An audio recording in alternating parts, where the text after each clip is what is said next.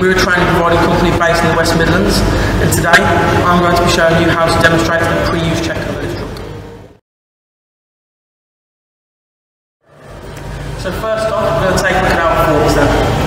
We're going to split those up into sections, the first section being our fork tips. If we have a look, we're looking for no sharp edges and no excessive thinning.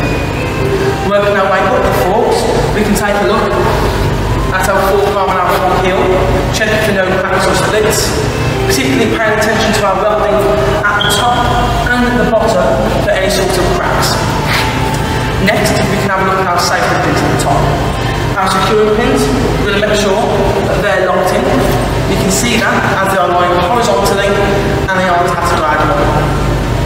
Next, we're going to take a step back, have a look at the forks, check that they are spaced evenly, and that they're also okay.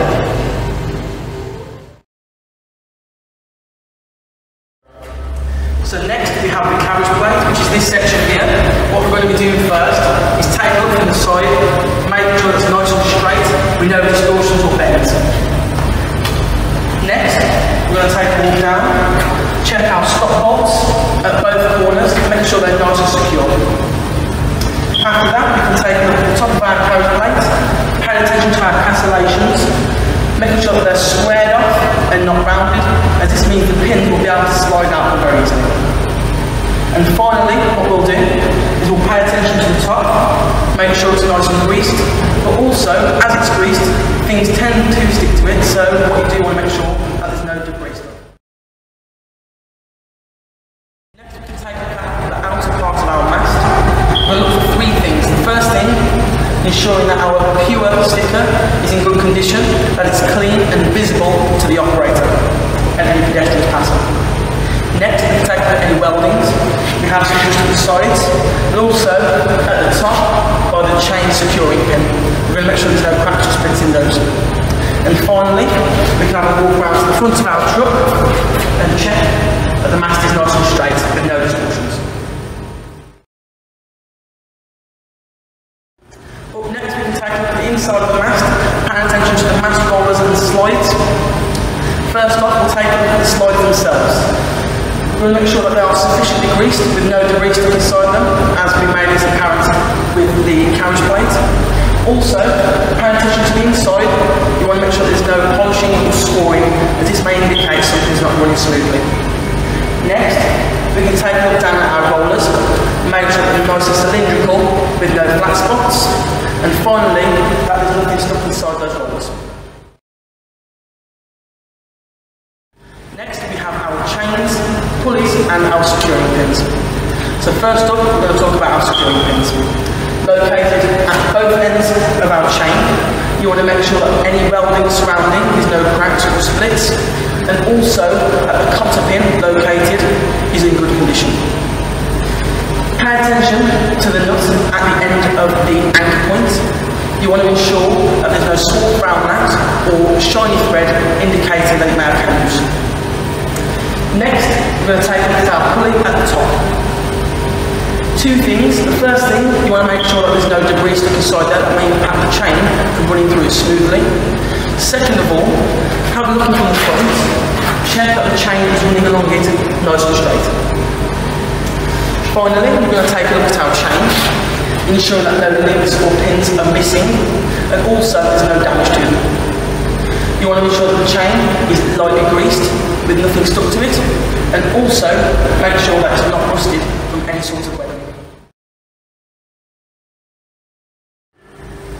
Next, we can take a look at our hydraulics, paying attention first off to the hydraulic piping down the bottom. Three things for that. The first thing, ensuring that there's no leakages, as there is hydraulic oil running through these. Those leakages may be found on the floor where it may have been parked, or on any of the connections. Next, we want to ensure that there's no bulging or swelling of the pipes, as that may indicate a blockage of some sort. Finally, we want to make sure that they are tucked back away from any sort of moving parts so they can't get damaged. Secondly, we're going to take a look at our cylinders and our pistons. The cylinders themselves, ensuring that there's no cracks or any sort of dents, as this may impact the piston from running through nice and smooth. The piston at the top, we'll take a look, ensuring that it's two things. One, clean, and the other, dry.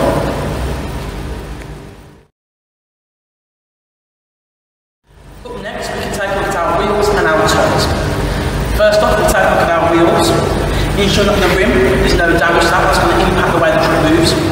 Also, our centre plate is nice and flat, and all our locking nuts are on top.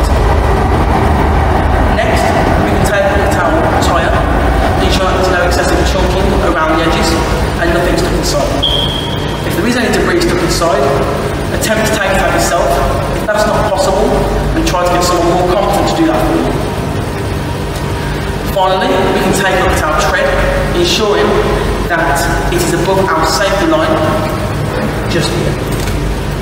And also, we can take a look just inside our axle to ensure that there's no banding or wrapping stuck around it. Up next, we're going to take a look at the external condition of our truck. We're going to take a look around our truck, ensuring that there's no damages.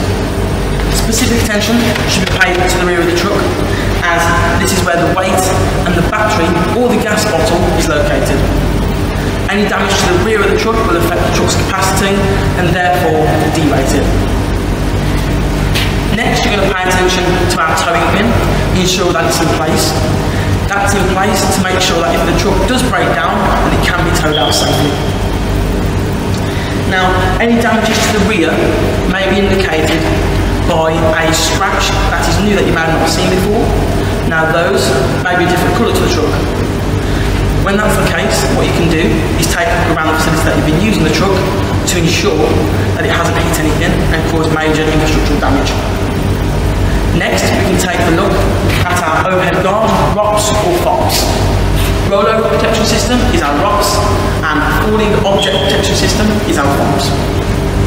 We're going to take a look at the corners, make sure that any welding is seamed with no cracks in.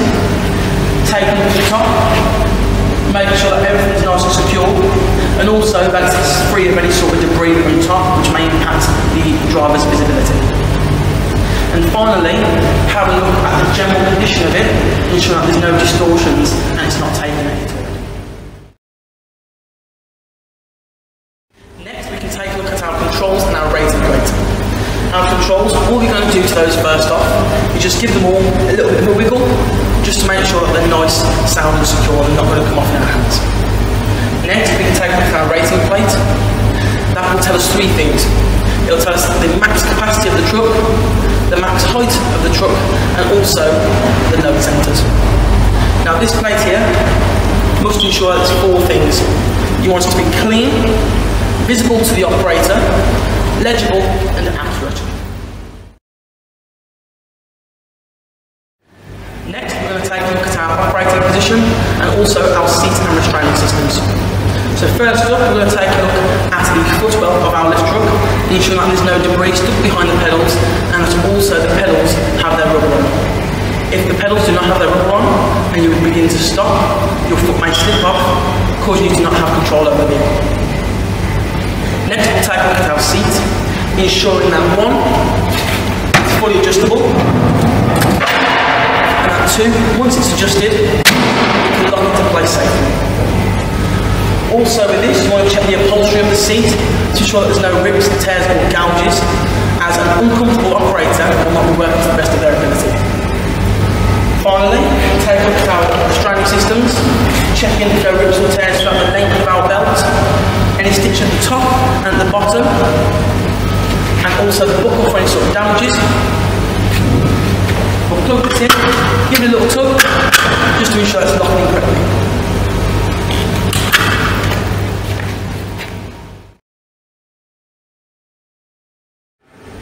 Next, we're going to take a look at our warning indicators. So paying attention to the dash then, as we turn the truck on, we want to ensure that all the lights light up, they all go back off, leaving only the parking brake. Any lights left on will indicate a problem with the engine or electronics. Once we've turned it on, we want to know that we can check, we can turn it all back off again and completely disconnect the battery. The way we do that is by depressing our idle status switch.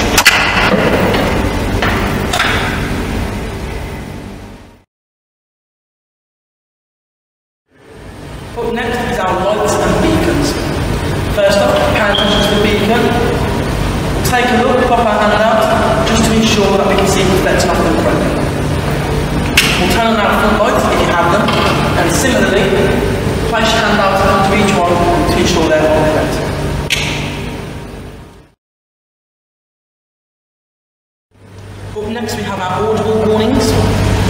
Two are very common on trucks. The first one being your horn, using it with several short, sharp blasts. Next, we may have a reversing beeper, which this truck does not have, many of them will. So all you do is place it into reverse and wait for the whistle. Up next is our hydraulic movements. So first off, we're going to check our hoist. Raising it slowly, we're going to ensure that the pistons are coming down clean and dry, and all the chains and rollers are coming nice and smooth. We're going to raise it until the back of the carriage plate is at eye level, so we can pay attention to the welding at the back, but also the rollers that we may have been able to see before.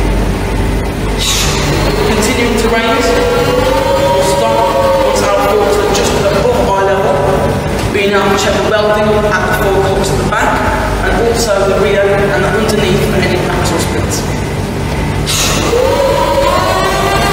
Raise it all the way to the top.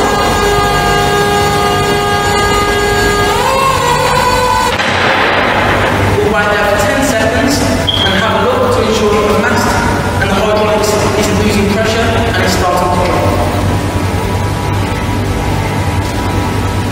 Once you're happy with that, we'll lower our mast, and at eye level we'll be able to check our next hydraulics. We're going to check our tilt first, all the way forwards and all the way back, ensuring that everything nice and smooth. Next we can check our side shift if it's on the truck, pushing it all the way left, all the way right, and ensuring that everything again is running nice and smooth. Up next we have our drive and braking. First up we'll check that our handbrake works, and we can check this without the truck being able to actually move. Place it into gear, have a look all the way around, keeping your handbrake on. What we'll do, we'll put gentle pressure onto the accelerator, ensuring that the truck does not move. Once we're happy with that, we can now check our foot brake. What we'll do is drive it forwards and backwards slowly, apply our brake, and then we'll do that a little bit faster.